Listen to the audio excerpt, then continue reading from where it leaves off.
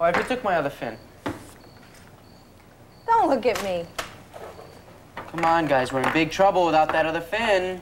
We can't go to the rocket meet without all our fins. No. Here it goes. All right, who's got the glue? I've got it, here. Hey, where's the engine? Thank you. It's in the box, I think. Ah, you know, I don't know why they call this an engine. I mean, what's inside it? Solid fuel. And it has a little igniter. That's this. And it goes right here. And the igniter sets it off? Yeah, it ignites the fuel. Oh, so the fuel, or the gases from the fuel, come out here? Mm-hmm. So if they go this way, the rocket goes this way. Right. Ah. Okay, done. Now all we have to do is wait for the glue to set. Do you think the glue will dry in time for the rocket meet tomorrow? Oh, yeah. Mine's done, too. Yeah? What do you think? Well, Paco, it's great. I've never seen anything like it. Will it fly? Sure. Well, where's the engine? In one of these cups? No, I built a little platform for it. See? It works the same way yours does. Wow. I've never seen anything like it. What do you call it? The PX-124B. Oh, that's easy to remember. It stands for Paco Experimental. 124 is my birthday, January 24th, and B stands for basement, because that's where I built it. Oh, right. I bet it's gonna be the only one like it at the meet tomorrow. I've never seen anything like it.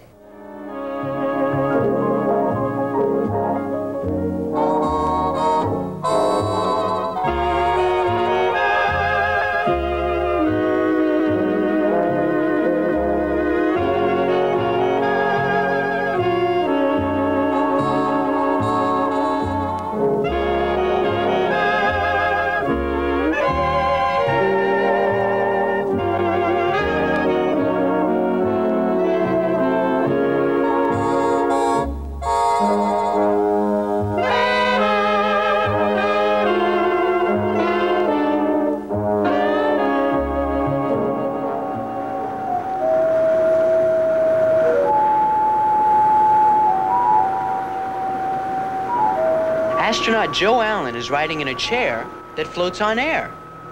It's used to simulate the weightlessness of space. Robin and I wanted to find out how the chair worked. Instead of wheels, it has 3 pads like this, attached to the chair legs.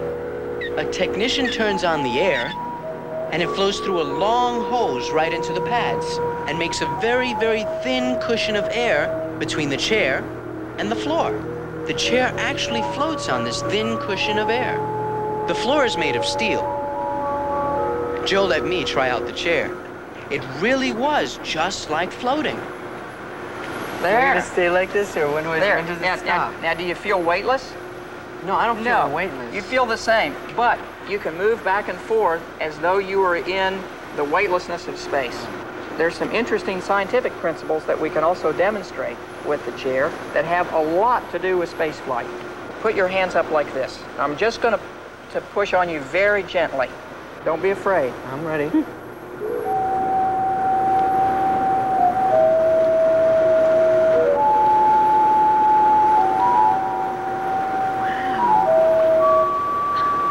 So when am I going to stop? Never. Well, actually, when you hit the other side, or let me move around. Hold up your hand. Oh. There. So you just stopped me with the same amount of force as you pushed me? Right. But wait a minute. You just pushed him just a little tiny bit, and he just kept moving. And you stopped him just very lightly. Because friction did not stop him in the meantime. In a normal chair with wheels, he would have rolled a little bit and then stopped because of the friction.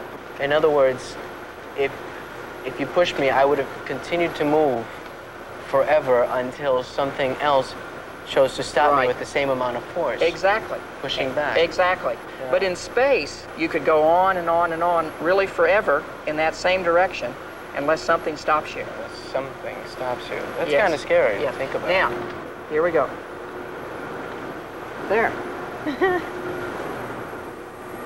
In space, something in motion will stay in motion unless stopped by an outside force. Now, Have you ever heard about for every action there's an equal and opposite reaction? Mm-hmm. Yeah. You sure? Yeah, but can you demonstrate that You here? can demonstrate it right here. And to do that, though, we need something for you to throw like a heavy medicine ball. And I just happen to have one.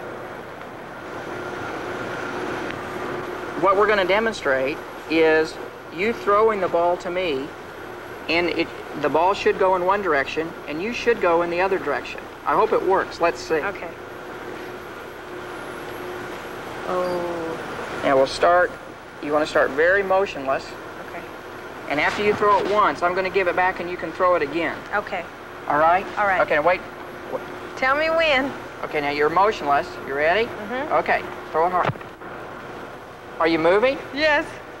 All right, now I'm going to throw it to you. Okay. You can keep All right, moving. throw it This is again. neat. Okay. Throw it hard. You are moving. Excuse me. No. Okay.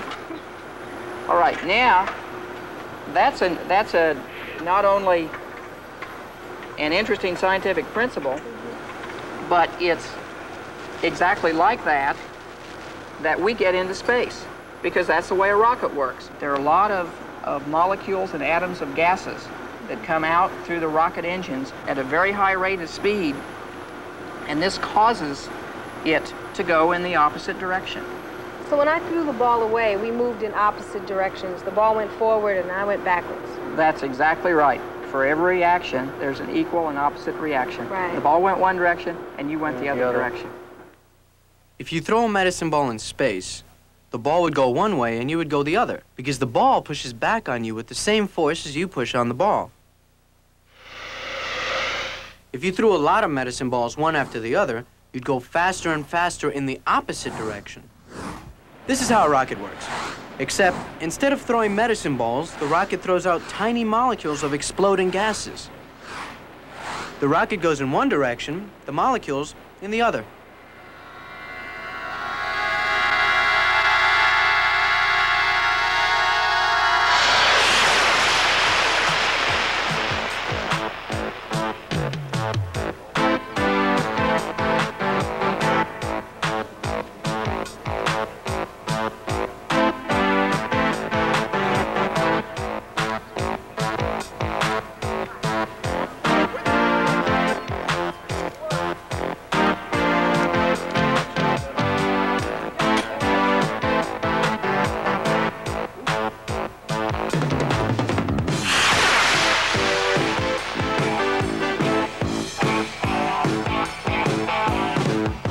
Stations go, T-minus 5, 4, 3, 2, 1, ignition.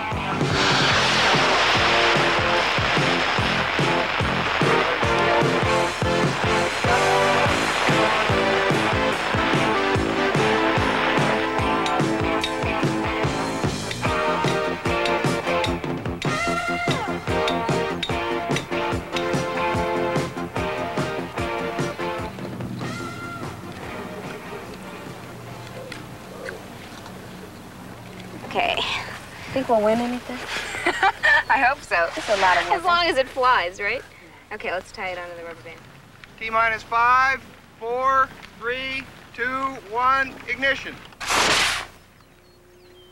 All right, I'm pretty sure the igniter's stuck inside the engine. Okay, I got the parachute loaded. All right, make sure the engine's sticking out just a little bit. Right.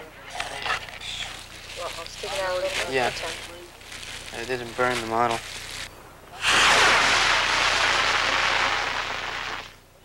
Ready? Yep. There she is. All right. That's nice. Let's go get her checked out. Okay. It better fly. It'll fly. Absolutely. I hope Paco's flies.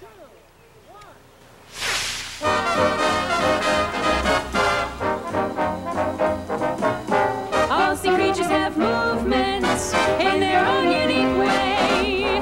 They adapt to their motion to stay alive another day. Some do something that's different, like the rockets in space. They shoot the water behind them and jet forward to a new place. It's propulsion, propulsion, like the rockets in air. It's propulsion, propulsion.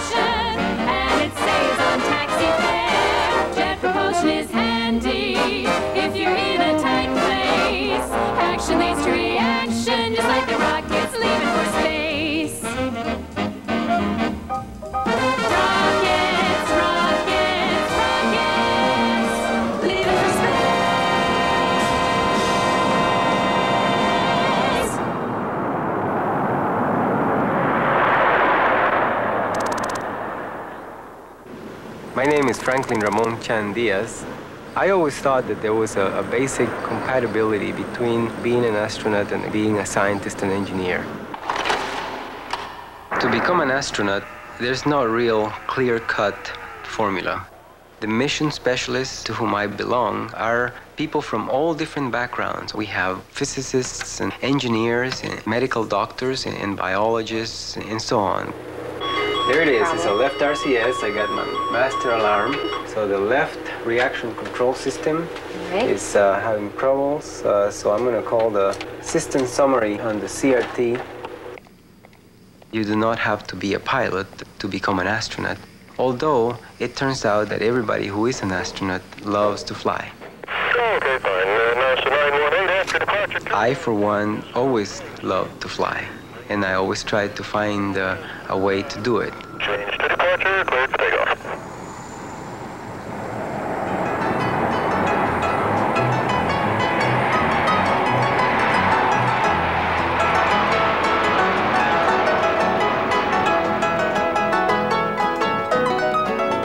I was born in San Jose, Costa Rica, in 1950. 2 years later, I moved with my mother to Venezuela. When I first got interested in space, it was 1957, when Sputnik was launched. I remember my mom told me that I could actually climb on the mango tree in the backyard of my house and look for it. I never saw the Sputnik, but me and my friends saw many things that perhaps were more important than just a glimpse of the satellite. We saw things that weren't there, such as ships from outer space, and we could see ourselves flying in that direction one day. And in fact, we started building our own little spaceship. We would lift off and go to some faraway planet and explore, and then come back home in time for supper.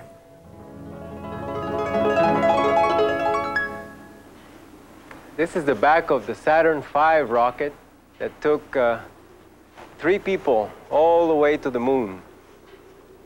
It has real big engines, and this is one of them. This engine here puts out about 1.5 million pounds of thrust. The fuel comes out of those tiny holes that can be seen over at the end, and the fuel is liquid oxygen and liquid hydrogen that come out and mix and burn, and when they burn, they produce a very hot exhaust, as hot as 5,000 degrees, and it all goes out this way, and the rocket goes the other way. And it took 5 of these engines to get this ship off the ground and only 41 miles up in the sky. To feed all 5 of these engines, we need 15 tons of propellant per second. The way we usually go up into space is in stages. As we go up, we burn fuel, we have all this dead weight, which is the empty tank, so we cast it away.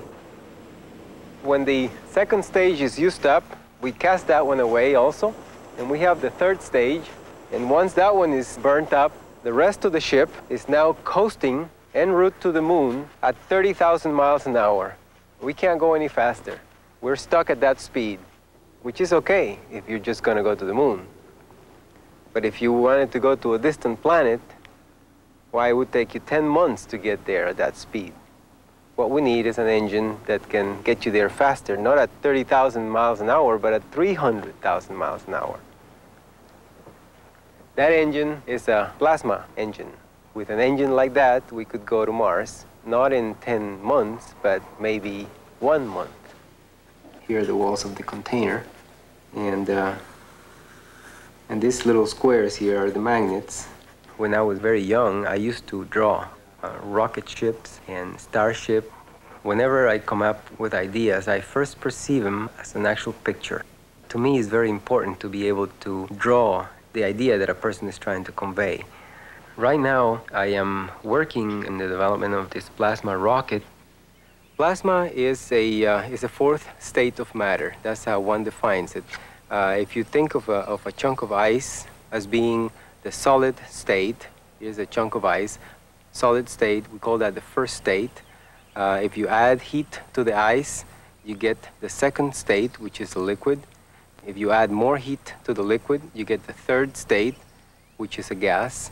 And the gas, if you take that gas and you add even more heat to it, then you get the fourth state, which is a plasma. The sun, for example, is plasma. Some of the material between the stars is in the plasma state.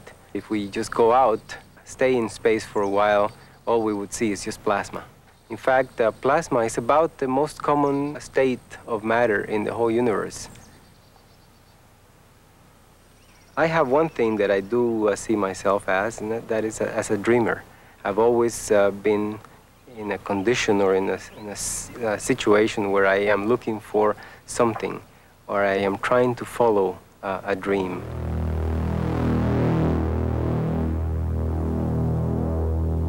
I come from a family of adventurers, and I think adventure is a very powerful driving force which motivates me to do things. Everybody is good at something. Once a child discovers what he or she is good at, that child will take off on his own to follow his or her path. I was lucky to have a set of parents that allow me to do that.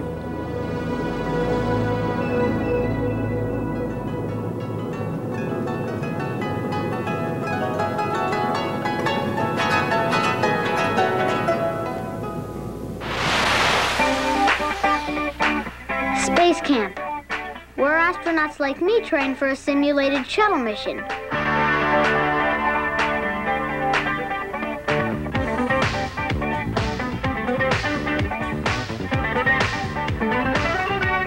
Space Camp, Day 2. We rehearsed for our big mission in the Space Shuttle Simulator. You might have to push one of these sequences. Now, if it says to do something with the oxygen systems... Our team leader, Brad, shows us how to work the controls in the cockpit. In any case, if the mission does have a failure... Half of us will be the shuttle crew, and the other half will be mission control. Brad's showing them how to monitor the flight. Okay. Don't lose us, guys. I don't think there are any Martians out in space. This is not funny. I wouldn't know. Okay, 1, 2, 3, go. 1, 2, 3, Break it. 4, 5. The rehearsal was great, but I want to get down to business. Shuttle astronauts have to know how to work in weightlessness. We're using a floating chair to make us feel weightless. When Rebecca pushes against the panel, she goes the opposite way. This time I go, Becca. I tried to tell her. You're an astronaut. You're dreaming. You're floating. All right, you ready to put the helmet on? Yeah, I'm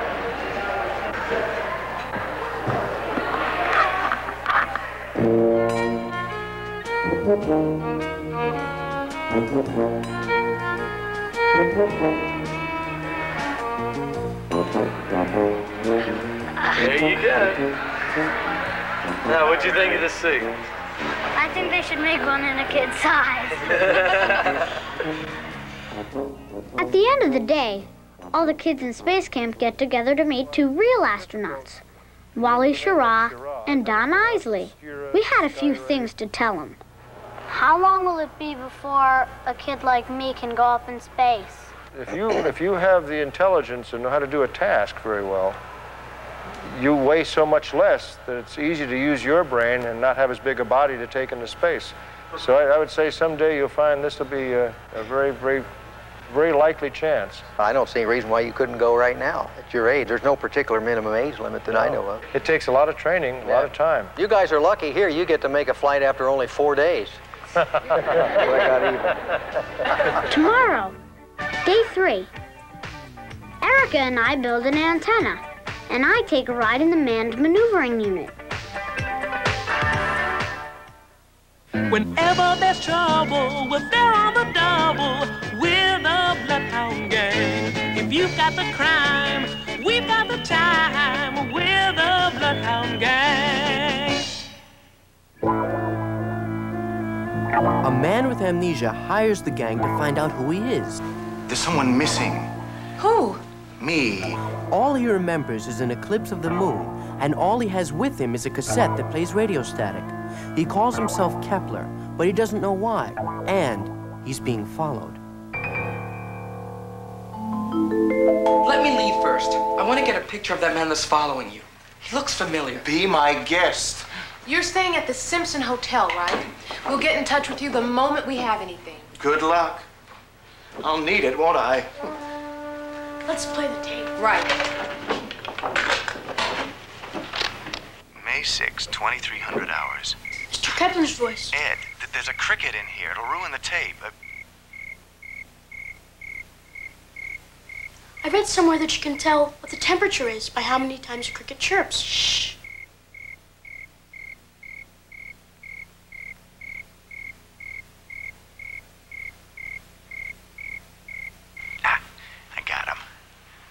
Looks like a snowy tree cricket. Are we on target, Ed? Okay, now let's see what we got.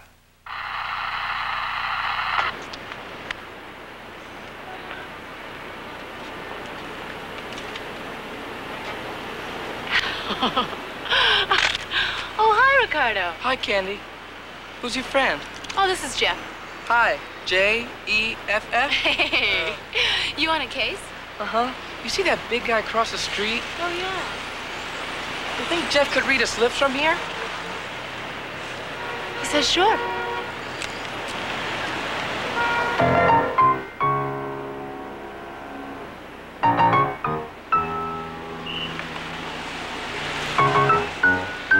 He can't make out a word. He's speaking a foreign language.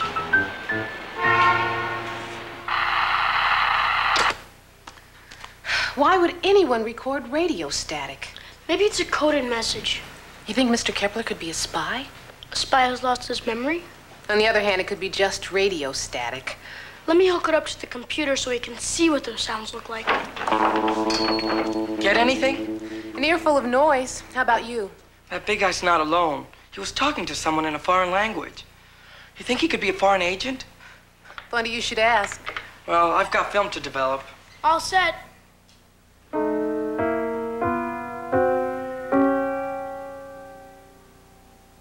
May 6, 2300 hours. That was about the day of the eclipse. We'll check it out. There's a cricket in here. It'll ruin the tape. Hey, I got something. Remember, he says it's a snowy tree cricket? Maybe it's a local species. We could almost pinpoint where Mr. Kepler came from. I'll call the Natural History Museum and see if I can speak to an entomologist.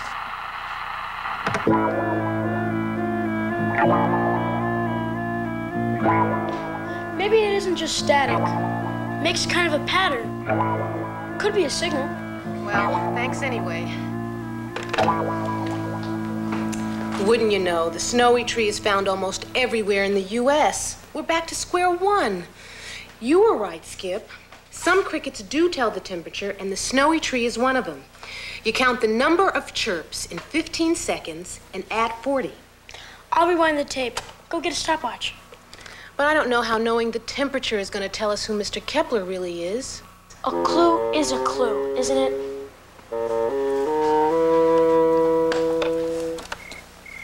Start. 1, 2, 3, 4, 5, 6, 7, 8, What are you doing? 9, 10, 11, 12, 13, 14, 15, 16, 17, 18, 19, 20, 21, 22, 23, 24, 25, 26, 27, 28, 29. Stop. 15 seconds. Add 40. The temperature when Mr. Kepler made this was 69 degrees. Big deal. Look at this. 69 degrees on May 6th at night. Well, that's right. 2,300 hours. That's military talk for 11 o'clock. Pretty warm night for this time of the year. Florida, maybe? Or Texas, Arizona, someplace like that? It would be easier to find a needle in a haystack. Skip, you better run down and get a copy of that tape, just in case this gentleman gets wise to us.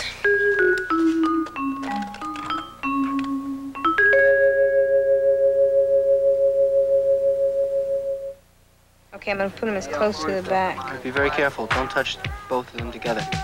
Okay, that's why I turned them out. Each one. Heads up down by the vans and trucks. Careful. That's just a screaming out here.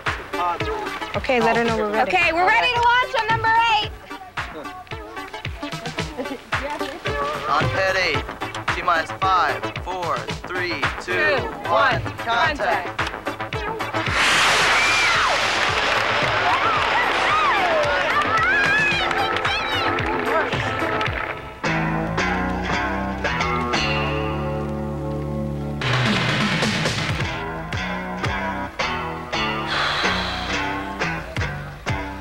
I hope the glue holds. Ready to launch on 8.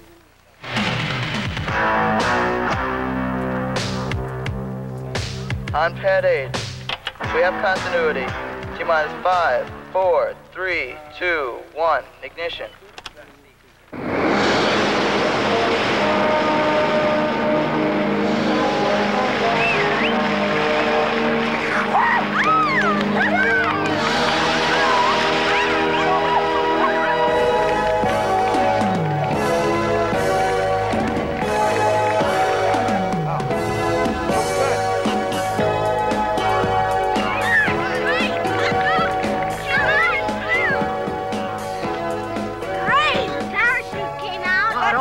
It didn't work. Everything else was great. It went off. Oh, look at this, the fin crack. But we can fix that. Yeah, sure. fix it. I mean, it's in good shape except for the parachute and the fin. But the body's perfect. You can use it again as soon as we get it fixed up. Come on, let's go home. Okay. So then we can start working on it right away. Yeah. Brother, aren't you proud?